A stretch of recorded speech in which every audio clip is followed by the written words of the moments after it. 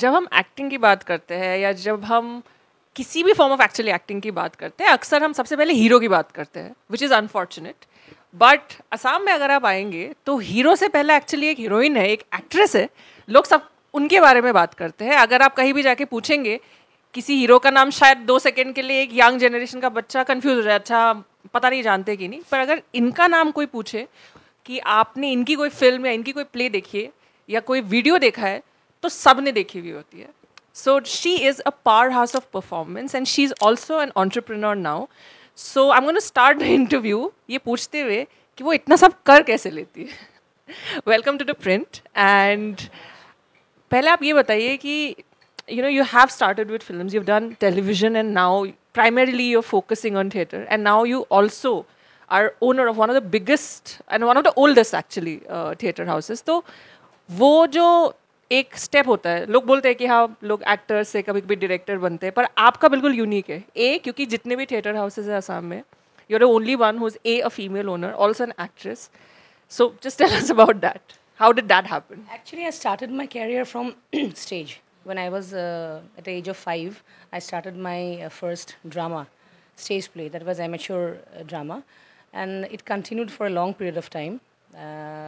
जब मैं कॉलेज में थी तब in 99 I think, watching one of my dramas, my first director Bani Das, he casted me for his first movie Maharati 99. So that was my turning point towards camera. So from 99 to 2004-5, I think it's a long time, I was doing only movies, I was doing serials, I was doing lots of camera works. But वो जो होता है एक passion होता है ना, बचपन से मैं स्टेज के साथ जुड़ी हुई हूँ. और one thing I have to से, जो ये क्राफ्ट, क्रिएटिव जो क्राफ्ट होता है, इधर योर एक्टिंग और योर सिंगिंग और समथिंग लाइक दैट, वो तुम जहाँ भी जाओ, आजकल तो इंस्टीट्यूशन बहुत सारे हैं सिखाने के लिए, अगर आपके ब्लड में नहीं है तो वो आप सीख नहीं पाओगे. उसको रहना पड़ेगा, आपके अंदर में रहना पड़ेगा.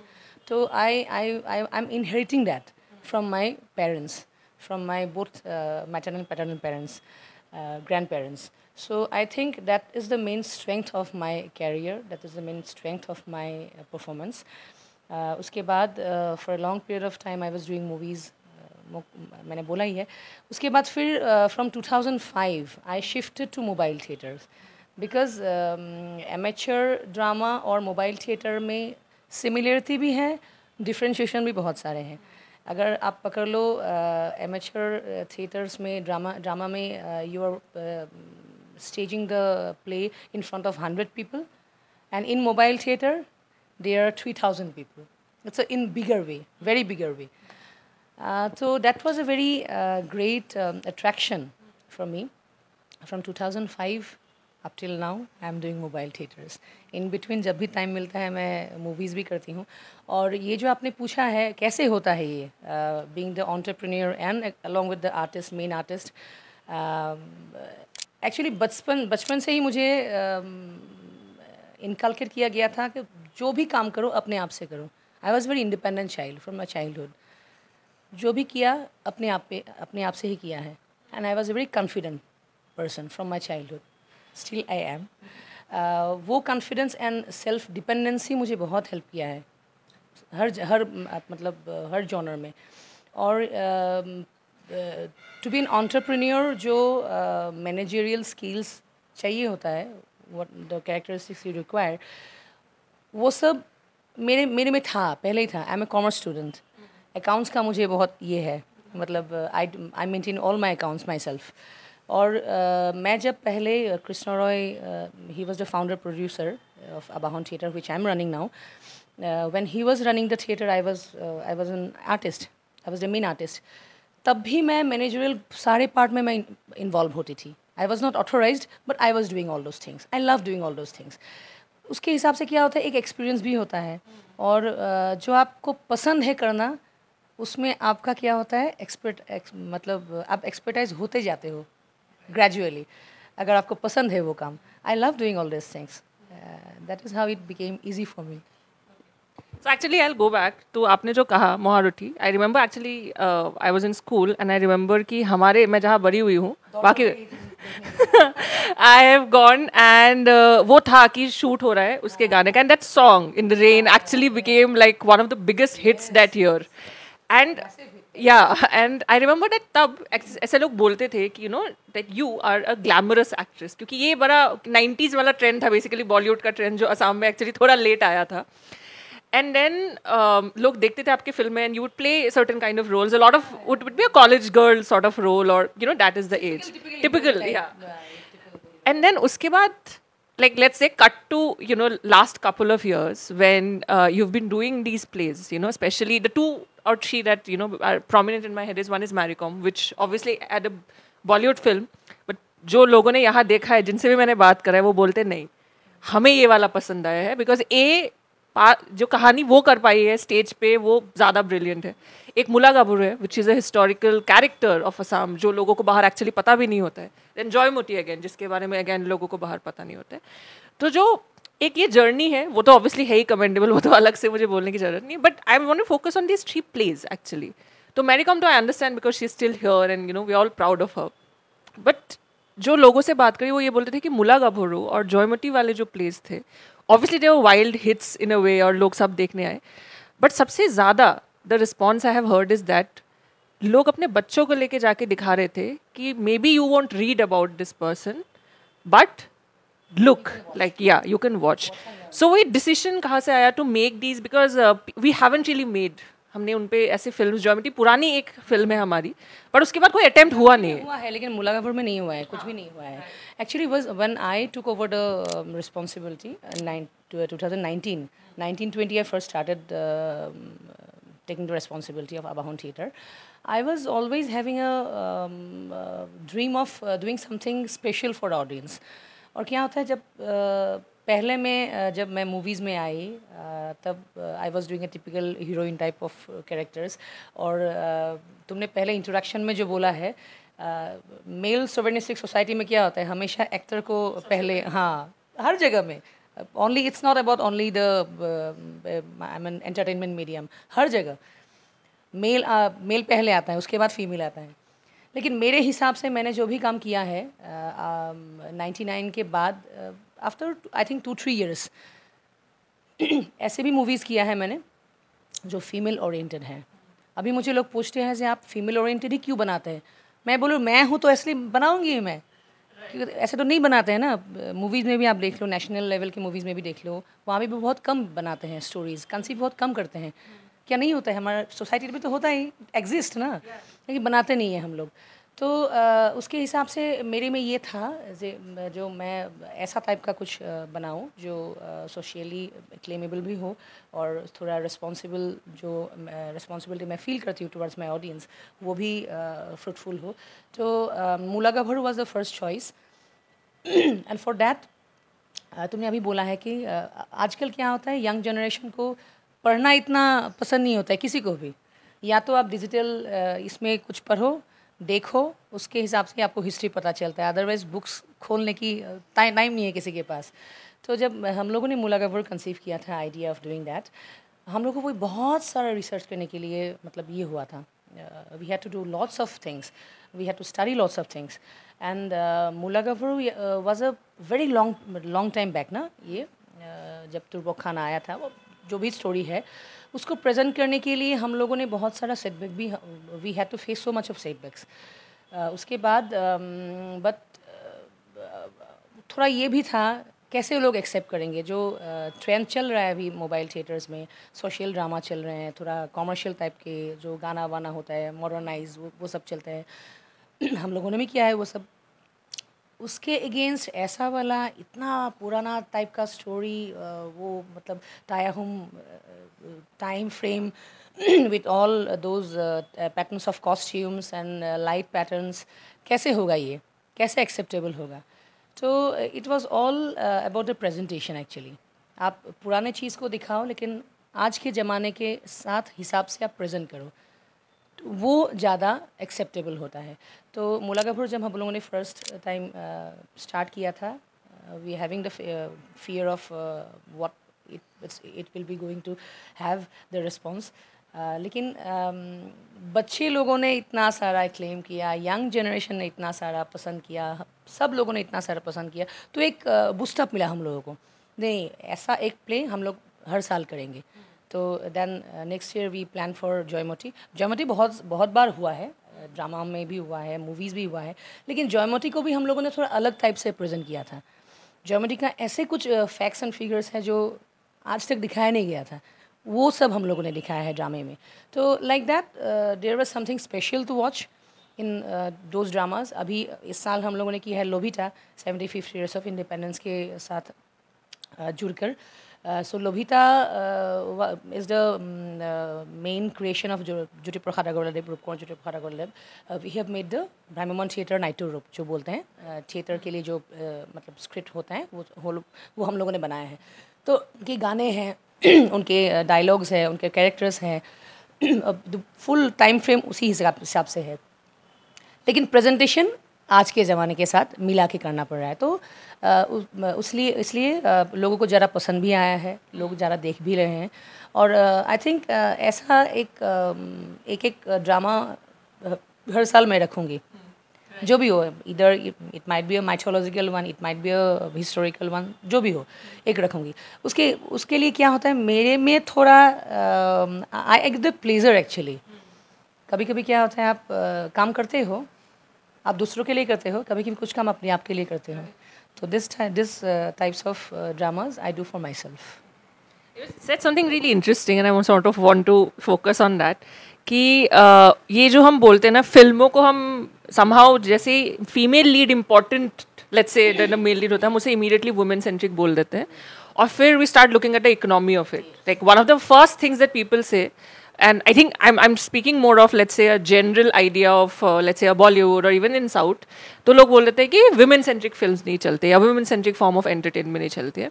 I feel पहला जो ये demarcate तो already TV में कर ही चुके थे कि a lot of serials are actually very women centric for in whatever way possible, और वो चली आ रही है काफ़ी।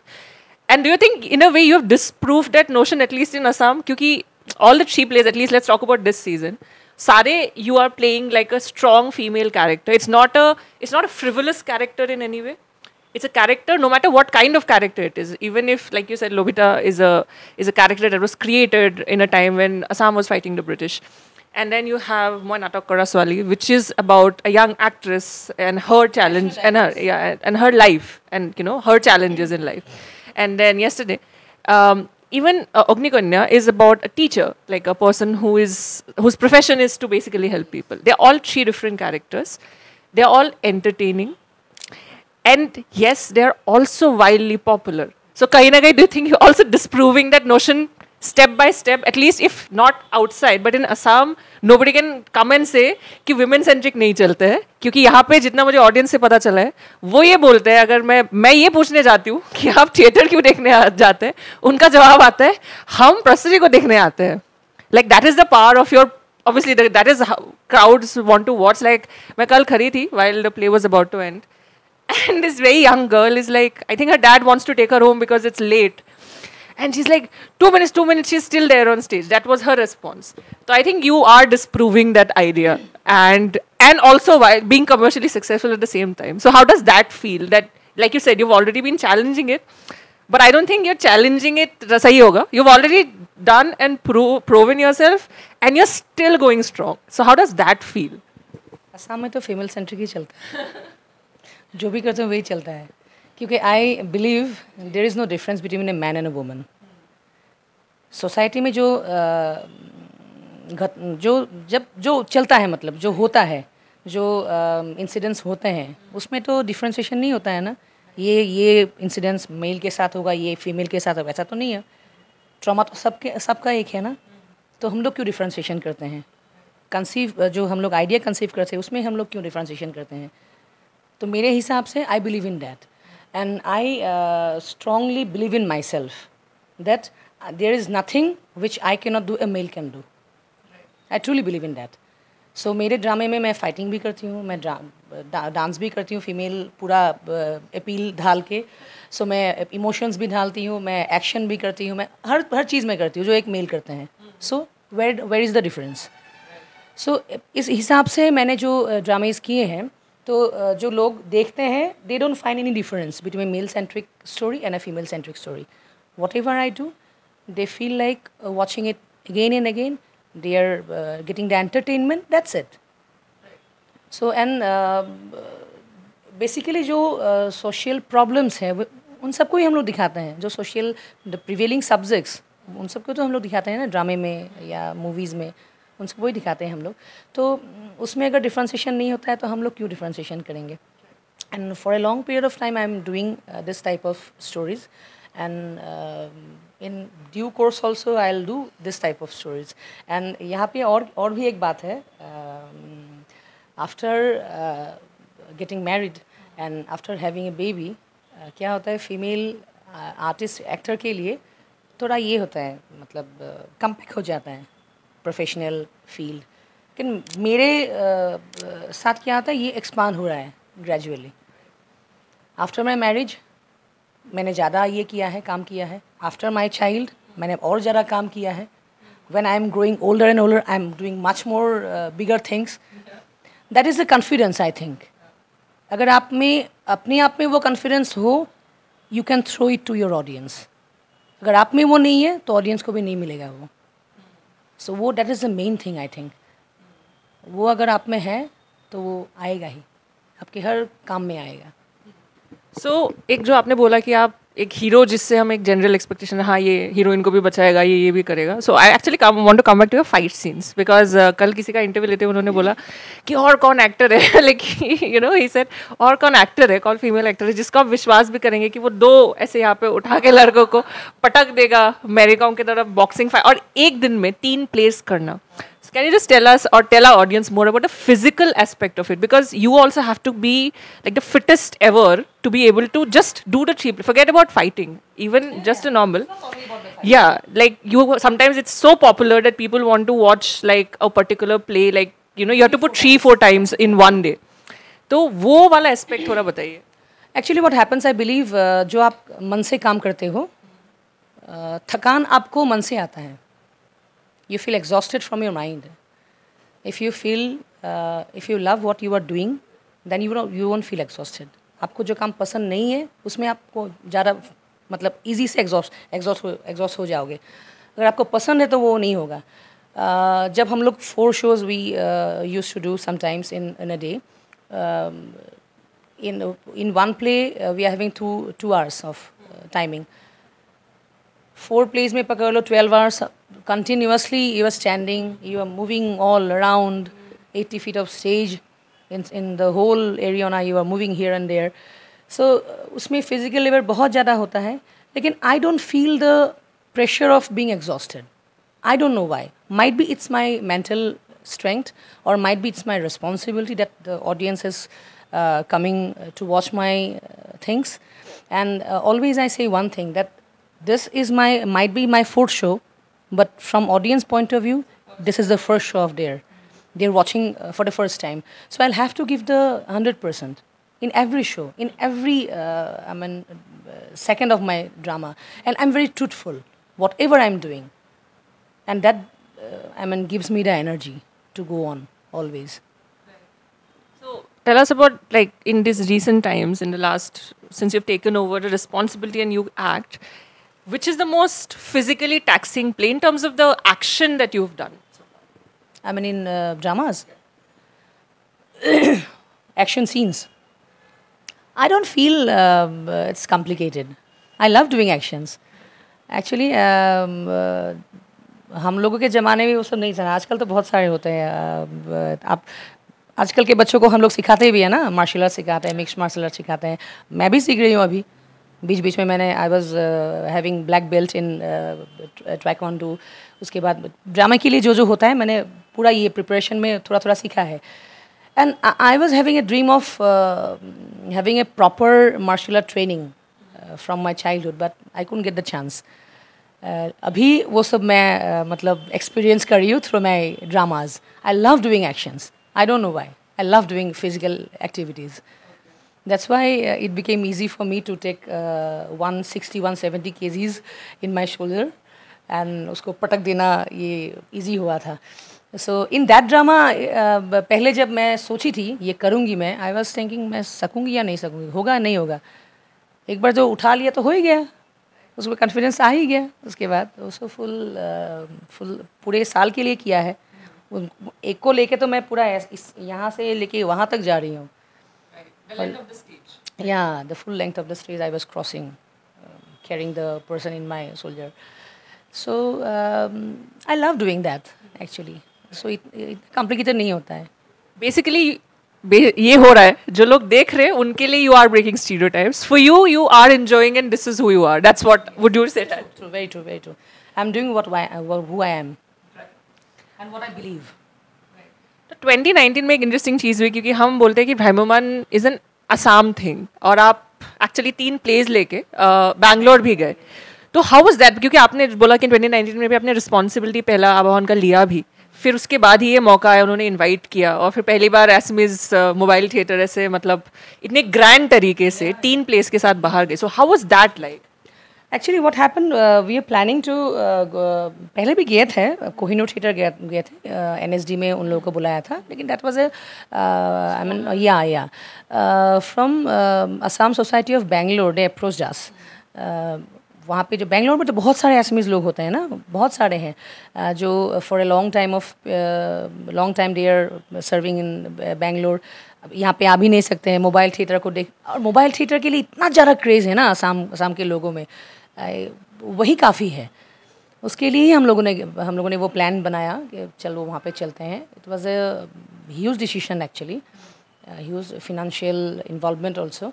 और ये जो फुल सेटअप है उनको लेके जाना यहाँ से इतनी दूर, it's not a joke actually. It was I mean बहुत सारे प्लानिंग की ज़रूरत थी, हम लोगों को किया था. और एक इंटरेस्टिंग बात मैं आपको बताती हूँ. थिएटर में क्या होता है, एक्टर्स को आपको मतलब 11-12 numbers of male actors, 3-4 numbers of female actors, we have 12 to 13 or 15 numbers of dancers, we have 11 to 12 numbers of musicians who play all those musics from the front of the stage. हम लोग जब गए थे वो बिहू का season था. बिहू के season में क्या होता है, हर लोगों का कुछ ना कुछ प्रोग्राम चलता ही रहता है, and specially for the musicians, and they don't want to lose that because वो जो 2 months का टेन्योर होता है उनमें उनका फुल मतलब साल का ये इनकम होता है. तो ड्रामा के लिए तो उन लोगों को चाहिए होगा, क्या करेंगे अभी हम लोग. और ये जो mobile theatre, it's a live show. आप जो बोलते हैं डायलॉग के साथ वो लोग म्यूज़िक बजाते हैं, it's all everything is in live format. उसके बाद क्या हुआ, जब म्यूजिशियंस जा नहीं सकते थे तो आई वॉज प्लानिंग दैट तीनों ड्रामे को मैंने अकेले एक सिर्फ म्यूजिशियन के साथ फुल म्यूज़िक बनाया है, बना के उसको रिकॉर्ड किया है, टाइम बाउंड करके रिकॉर्ड करके. एसपीडीएस जो एक ये होता है हम लोग का इंस्ट्रूमेंट, उसमें डाला है. डाल के सिर्फ एक म्यूजिशियन को मैं लेके गई थी Bangalore. That was the most hurdle part of doing the shows. Otherwise तो कुछ सब ठीक है. इंफ्रास्ट्रक्चर हम लोगों ने यहाँ से लेके गए थे by trucks, and cruise members were travelling from the trains. हम लोग भी गए वहाँ पे जाके ये सब सेटअप वेटअप किया. लोग भी बहुत सारे आए थे, ऑडियंस पूरा मतलब ये हो गया था, फेस्टिवल टाइप का हो गया था वहाँ पे. लेकिन ये जो पार्ट था, आपको मतलब लाइव शो को जाके रिकॉर्ड, थोड़ा सा एक पैटर्न तक आप रिकॉर्ड करके जाके वहाँ पे स्टेज करना, उसमें बहुत ज़्यादा ये हुआ था. मतलब लगभग 1 month before hand, daily after the show I was sitting with the musician for 2-3 hours in the daytime also, and that was the most hard part of that. So मैंने जितने भी लोगों से बात किया है थिएटर में आपके, उसमें सब लोग बोलते हैं कि theatre is a collaborative effort. And when people से कोलैबोरेटिव, इट्स नॉट नेसेसरली कि प्रोफेशनल लाइफ में, आई थिंक पर्सनल लाइफ में भी उतनी ही कोलैबोरेशन की. तो थोड़ा सा बताएंगे कि दोनों आपका जो लाइफ है, professional personal, how collaborative and how supportive have the people in your life been, while you're climbing this ladder of success, but also like delivering, like you said, like 4th play भी वैसा ही होना चाहिए, उसी quality का होना चाहिए जो पहला प्ले है, जो शायद 3 बजे शुरू होगा और लास्ट शायद 10 बजे शुरू होगा. तो इन सब में अगर मैं बोलती हूँ कि कोलैबोरेशन और सपोर्ट की, तो उसके बारे में थोड़ा बताएंगे. Actually what happens, जो लोग यहाँ पे इन्वॉल्व होते हैं, they are employees, but they are doing it from their heart. That's the main thing. If you are not giving your heart, you can't do all these things. जो लोग तुमने देखा है ना, फुल सेटअप को देखा, इतना फिजिकल लेबर होता है जो ग्राउंड लेवल के ground staff, they are going through so much of physical labour. ये अगर आपको पसंद नहीं ये craft, you can't do that after having a payment of number of these things. So it's not about the salary, it's not about the profession, or it's not about your job. It's all about your passion. तो passion के हिसाब से ही लोग काम करते हैं. तो जब वहाँ पे पैशन होता है, उसमें थोड़ा आपको कोर्डियल एटमॉस्फेयर भी ज़रूरी होता है. क्योंकि आप अगर यहाँ पे पहले था थोड़ा मोबाइल में, जो there is a huge difference between the proprietor and the ground level staff. There was a huge gap, there was no bridging this things. When I took over it, I always believe in that doing all the things together. You can't do it alone. Nothing you can do alone. You always dependent on so much of things. अगर आप अकेले ही अच्छा करने से तो नहीं होगा ना, सबको करना पड़ेगा. In acting also, when we are acting, acting is always a reaction. अगर आप अच्छा acting नहीं करोगे तो मेरा acting कैसे अच्छा होगा? So I believe in that. So I always try to motivate them. Everyone, my co-artist, might be my ground level staff. सबके साथ एक परिवार के तरह से जब मैं रहती हूँ तो उन लोगों को मोटिवेशन मिलता है काम करने के लिए. अगर मैं चाहूँगी कि फोर्थ शो है, मैं अच्छे से करूँ, अगर मेरे साथ के जो लोग हैं वो अच्छे से नहीं करेंगे तो शो तो ये सक्सेसफुल नहीं होगा ना. तो उन लोगों को भी साथ में लेके चलना पड़ता है. This is the man management. सो वो बहुत क्रिटिकल पार्ट है. And you know, man management is the most crucial part of everything. सो उसको साथ में लेके जाना. एंड ये भी बात है, अगर आप दिमाग से करोगे वो तो नहीं होगा, आप मन से अगर करोगे तो होगा, हो जाएगा. ऐसे होता है. सो एक और चीज़ की जो मैंने अंकल से भी बात किया अभी, I've also spoken to your husband, like he's been there every day that I have gone. So how does it feel to, because a lot of times, you know, जैसे सर भी बोल रहे थे कि एक्टिंग जैसे ही बोलते हैं लोग तो थोड़ा वो हो जाता है कि हाँ दूसरों के बच्चे एक्टिंग कर ले, हमारे या हमारे घर के लोग ना, हम देखने ज़रूर जाएंगे बट हमें वो पसंद नहीं. But obviously I can see it, I mean every day, and even your sister and her family is always there. So how much does that support help you while you are taking on all of these responsibilities? Lot. मैं जो हूँ उनके लिए तो हूँ ना. From my childhood, if I was not getting the inspiration from my parents, तो I couldn't have done so much of things. और हर बच्चे को बचपन से ही वो जो नीच मिलता है, जो सराउंडिंग्स मिलता है, उसके हिसाब से वो डेवलप करते हैं. सो I was so lucky actually in fact. And क्या होता है, आपके अंदर में वो जो अगर एक मैसिव पैशन हो तो वो दिखता है ना. सो my parents where always supportive. As you talked with my father, he was always telling me one thing, that whatever you do, but your study is your first priority. And I was doing that. I'm a MCOM pass out student, so I have done my masters, and I got married to a person who is so much of he's having so much of respect towards my craft. Right. And he's the ultimate fan of my acting. So उसके हिसाब से मैं जब mobile theatre में गई, after my marriage I started mobile theatres. जो ऐसे अगर आप सोचोगे तो after marriage you can go, परिवार को छोड़ सा के आप पूरे साल के लिए घूमते फिरोगे, कैसे होगा.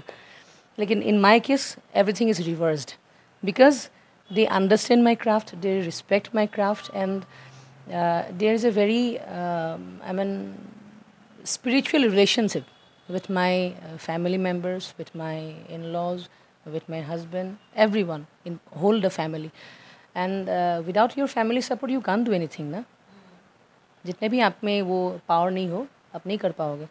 And it's a give and take process. हाँ, ये भी नहीं है कि आपको ही हमेशा सपोर्ट करते जाएंगे family members, you don't have anything to give in return. ये नहीं होता है, आपको भी देना है. I am also a very devoted person towards my family. So that's why they are also helping me in my that is in case of my daughter also. She is also very supportive, or else I won't be able to do that, na.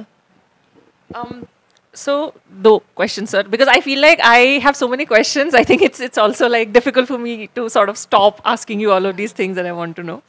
There's one that I want to know, that there was a film actually Ramdhenu that came out, and again it's a mindset thing, I feel, because I was talking back then and somebody was like, Nishita was playing, Nishita and Utpal were basically the romantic couple, and you're playing the beau, I think. So back then, I think you just had your child, and yeah, and you were 6 months. right. So there was a time that, and this is a very Indian tendency, and I think it's a pan-Indian tendency to start commenting on, if I act like koi or weight gain kare na kare, I think around the time you had put on weight as well, and then all of it, and people were like, haha, this was like something I heard. Because I wasn't here, but my cousins watch every single Assamese movie that comes out. They watch all the theatre. And they were like, there's a new film and it's working. But, like she's not playing the lead. Like their surprise was different. Like she was saying she's not playing the lead. And then I remember, like, I think, I'm not very sure of the time period, but right after that you did a TV serial where you're playing a teenage, yeah. And and my sister is the one who, again, is somebody who's been following your work since then. You know what she said? She said that, you know what? She didn't even have to respond. I think she did it by like just doing what she did. And now, imagine the reaction of those people जिन्होंने ये सब बोला था उस वक्त पे, इनका तो हो गया. Because that's also usually what happens actually. It's not also, I wouldn't call it their fault. क्योंकि ऐसे टीवी में भी हम देखते हैं, या इवन दूसरी फिल्म इंडस्ट्री में भी देखते हैं कि the moment somebody gets married, या थोड़ा weight gain हुआ, या थोड़ा you cross a certain age, हम for a women हम ये मान लेते हैं कि खत्म हुआ, अब तो क्या ही करेंगे. And then you've been, like I said, you've been breaking stereotypes all your life. So yeah, tell us more about that. It's all about your work, that says, no? You don't need to say all these things. You just need to do. And in Ramdhenu, I was 85 kgs when I was doing that character. And that was my pregnancy fats, and my director chosen me for that character only because of my that physical appearance. And that was the 100% plus point of that character. If मैं अभी जैसी हूँ अगर वैसे करती तो वो इतना fruitful नहीं होता. तो I was very happy doing that character, and बहुत ज़्यादा justified हुआ था. उसमें जतिन भी था. जतिन के साथ मैंने उसके पहले बहुत सारे romantic films किए थे. So जब when I was shooting that movie, one or two of my co-actors also बीच बीच में बातें करते, देखो जतिन के साथ पहले रोमांटिक पेयरमेंट हुई, अभी जतिन उसको बाइडो बोल रहे हैं, मतलब सिस्टर बोल रहे हैं. तो आई वाज लिसनिंग, तो ओके व्हाट क्या है उसमें, मतलब character I am playing. And उसके बाद with in 6 months I lost 30 kgs and I was doing बिंदास. It's my own production. I was doing a teenage girl who is in college, and that was a big hit, बिंदास. सो उसको देख के हर लोगों सबका मतलब ये वर्सन चेंज हो गया. सो I think it's all about your work, how you perceive your work. And उसके रामधेनु के टाइम में that was required for that character. इन बिंदास this type of physical appearance is required in बिंदास, तो आई एम डूइंग दैट. सो लोगों को जो बोलना है बोलने रहने दो. जो तुमको करना है, what you feel like it's right, you should do that.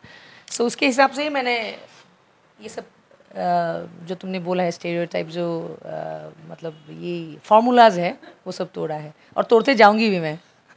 So was last day, क्योंकि you said you have a lot of female, I mean I've seen it, like you don't even have to tell, you have spent 3 full days almost every evening watching not just the plays, the theatre, but also people like the young girls coming and saying they need a photo with you. There are people, older people coming and saying, a photo.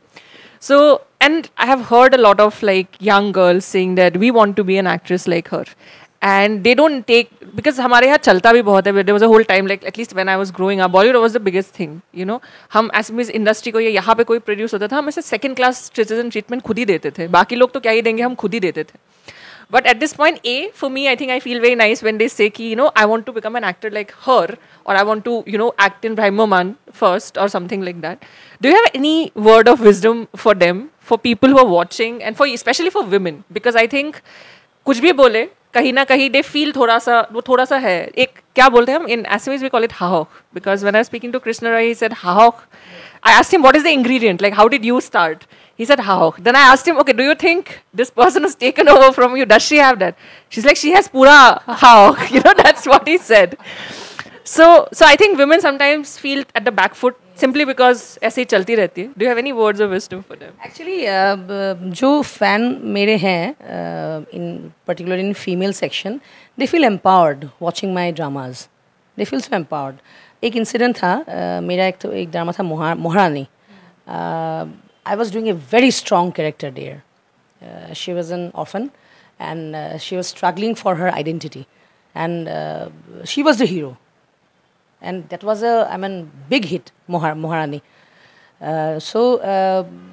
Naugaon में किया था हम लोगों ने stage. उसके बाद बहुत सारे ये होता है ना, फ़ैन के मैसेज आते हैं, तब बहुत सारे खत आते हैं, लेटर्स भेजते थे हम लोगों को. एक लेटर बहुत लंबा सा एक लेटर भेजा एक लड़की ने.